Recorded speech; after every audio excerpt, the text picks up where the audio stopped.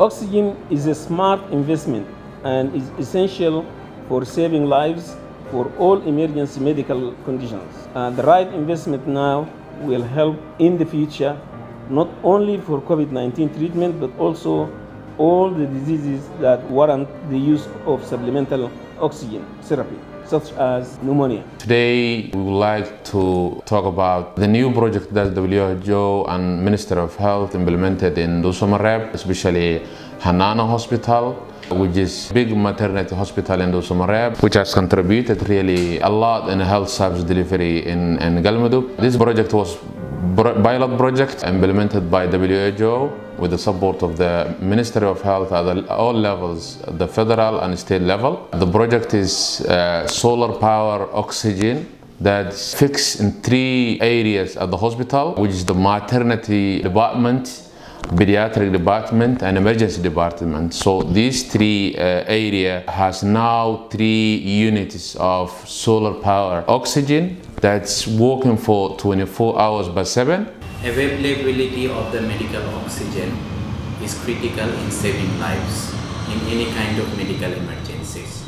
This COVID-19 pandemic has taught us how important it is to ensure that the medical oxygens are available for the healthcare workers in treating patients with COVID-19 and also the patients with respiratory diseases. Unfortunately, what we have observed globally, there is a critical shortage of medical oxygen, and this is also the case in Somalia, in Galmudug state of Somalia.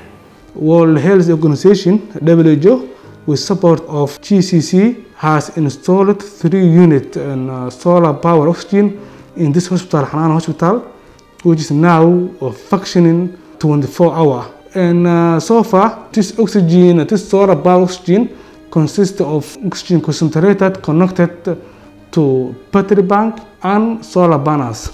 So far, more than 8 patients were with hypoxemia were managed, and immediate improvement was documented. Which, with the discussions and the observations we have made at the hospital and the discussions with the hospital board and director of the hospital, has said that the maternal mortality rates was high at the hospital level because of the interruptions of the electricity, which was on and off before the solar implementation and solar installation at the hospital by WHO.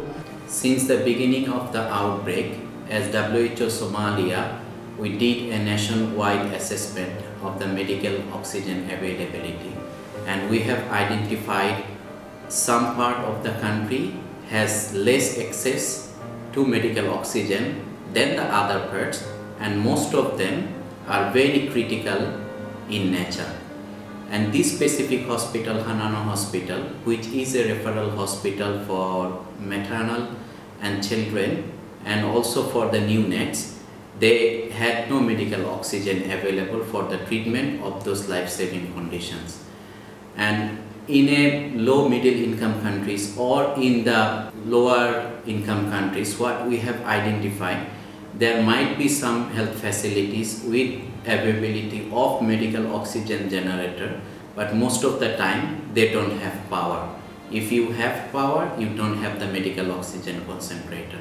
So coupling these 2 facilities together, I think this is a challenge, and this is what we took in this Hanana Hospital, that where we try to innovate and where we try to harvest the solar energy and to ensure that 24 hours availability of medical oxygen for the treatment of the neonates, for the children with pneumonia, for the mom who is giving birth to the newborn, and also treating the patients with COVID-19 and respiratory diseases. So we would like to encourage and emphasize the importance of this project, solar power oxygen at hospitals. Hanana Hospital will not be the only hospital that needs this service.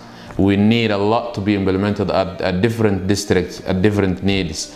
In Mudug, the other area of the Galgudud, the district that has some hospitals and serves the maternity and emergency pediatric. So oxygen is a smart investment. If we invest now, it will build the foundation for a healthier future and a healthier Somalia in future. What we are trying to do here is not only ensuring the oxygen availability at the hospital or the health facilities, but we are also looking at the local ownership, because this is the key for the sustainability. If there is local ownership, this project and this specific approach is going to last longer in Somalia, and it's going to contribute further beyond our imagination. And this is also the message to all of our partners and donors and other UN agencies, that we have to focus on sustainability. We have to ensure inclusion of the local population in project designing, and we also have to ensure that any project that we are bringing in saving lives, it is self-sustainable and it doesn't become donor dependent and doesn't discontinue after a couple of months or years. We have to leave our legacy behind. We have to build the health system so that this health system can treat the patient beyond this COVID-19 pandemic. Magacay kaafiya la dhaho kaafiya xasan magacayga la dhaho meesha balmarka imid gabadha dooblo joogta kadana ii fiicanta istiina lagu xiray dhaqaatiid iyo xanaanaha keenay ku ii fiicanta aaneeda ii qaadanaysaa ku ii roontaay istiima lagu xiray ii fiicanta dhaqaatiid oo mahadcelinay caafimaad siita